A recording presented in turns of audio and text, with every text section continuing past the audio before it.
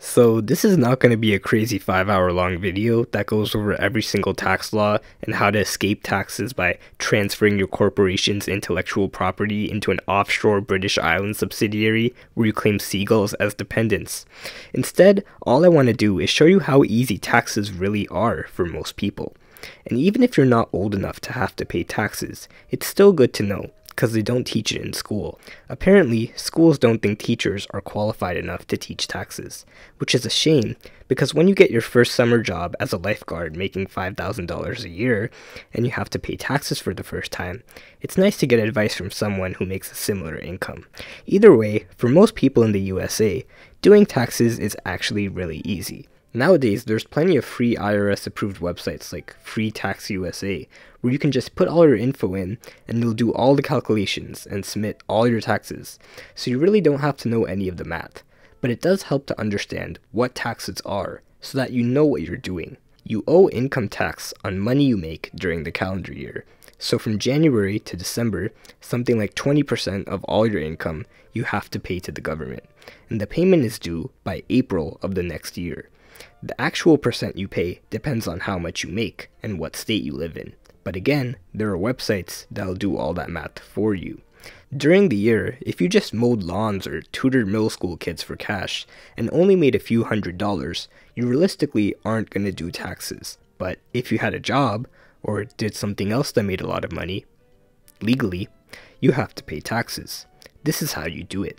If you worked a job during the year, chances are, instead of giving you your full paycheck every payday, your employer took out a percentage of every paycheck and gave it straight to the government as tax. So they're basically taking your money and using it to pay your taxes for you. This means that if your job pays $50,000 a year, your employer will look at your income and your situation and estimate what rate you should be taxed at. Let's say they estimate that your tax rate is 10%. In that case, they'll withhold 10% of your salary, which is $5,000, and they'll give that to the government, which leaves you with only $45,000. This is actually pretty helpful, because now you don't have to worry about setting aside part of your salary to pay taxes. Your job just does it for you. So for most of the year, you don't actually have to worry about paying taxes. And once the year is over, you still don't have to worry. Remember, taxes aren't due until April the next year.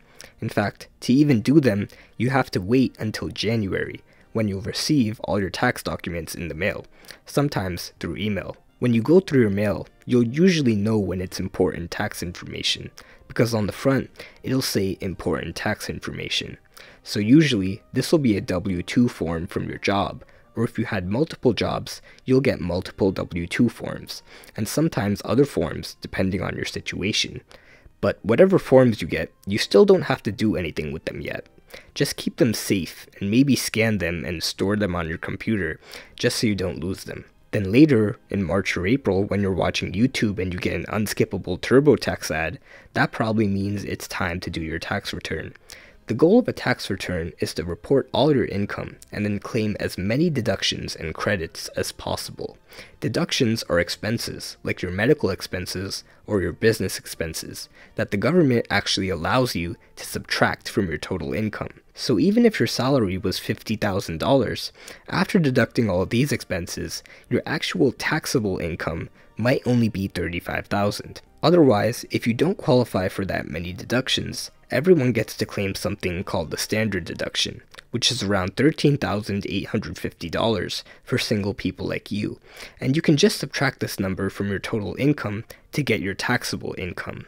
The catch is, if you claim the standard deduction, you can't claim the individual ones, and vice versa. But the website you use to file your taxes will always make sure to calculate everything and claim whichever deduction is bigger. Once you've claimed all your deductions, the website will calculate how much tax you should have paid and compare it with how much tax your employer withheld from your paycheck during the year. In other words, it's going to tell you if you overpaid your taxes last year or if you underpaid. If you overpaid, then when you submit your tax return, the government will realize that they owe you money, and they'll send you a refund. If you didn't pay enough, you'll have to send the government the rest of what you owe. And that's really it. As you can see, the hardest part about this is just knowing what deductions you can claim and what taxes apply to you.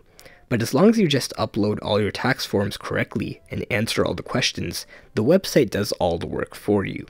And anyone can do it for free or for very cheap. Accountants always want you to pay them money to do your taxes, but unless you got 10,000 forms in the mail, and you own 8 hedge funds, and you have crypto invested into the Somali pirate exchange, your taxes probably won't be that complicated, and you probably don't need an accountant. If I were you, I'd probably just use what the IRS recommends, which is freetaxusa.com/freefile. Once you're on there, you pretty much just upload pictures of all your forms, or you can manually enter the information. Then you just answer all these really specific but easy questions.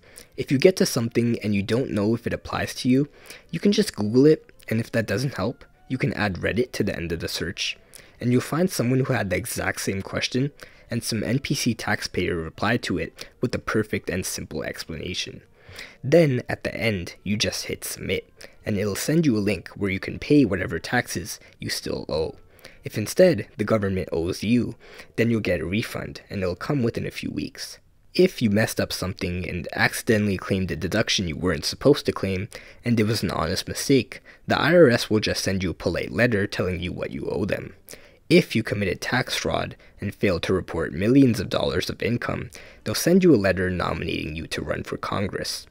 Now, at this point, you probably want to know if there are any tricks you can use during the year to pay less taxes legally.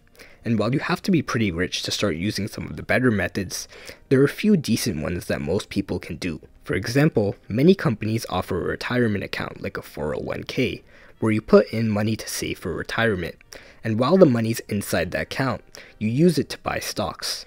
Hopefully the stocks will go up, and they probably will unless it's me buying them. Once you turn exactly 59.5 years old, you can take out the money tax-free. However, there is a limit to how much you can put in the account every year. There's also stock losses. If you lose money trading crypto or stocks, then you can actually claim that as an expense, and it'll lower your taxable income. Another way to avoid taxes legally, and the way lots of billionaires do it, is by investing in stocks and holding on to them for more than a year, at which point they become long-term stocks. You don't get taxed on the profit you make from stocks until the year you actually sell the stock. And even then, the tax rates for these stocks are really low, sometimes even 0% for people with a low income. Another tip is that if you run your own business or side hustle, like a cleaning business, even if you make a lot of profit, you can reinvest that money back into the business and deduct it as an expense. For example, if you make $5,000 in profit vacuuming for people, you can use that money to buy a brand new, state-of-the-art $5,000 vacuum. And because that's a business expense, your total profit is now zero, and you'll pay very little tax, if any. Plus, your new vacuum is going to get you way more customers. Lastly, some other things you might want to look into are a Roth IRA, a traditional IRA, a health savings account, or a college 529 plan. Now, of course, you might be wondering, what if I'm not American?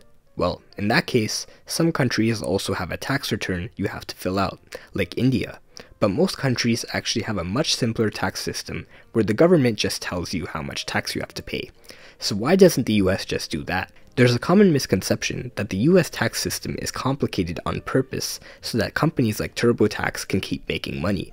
And while that's part of it, the main reason is that the US government creates complex tax laws to encourage and discourage certain behaviors. For example, if the government wants people to use renewable energy, they'll give tax benefits to people who buy and use solar panels. They want people to buy homes and start businesses. They'll make tax laws to favor people who buy homes and start businesses. And if the government wants more people to subscribe, they'll make the button glow.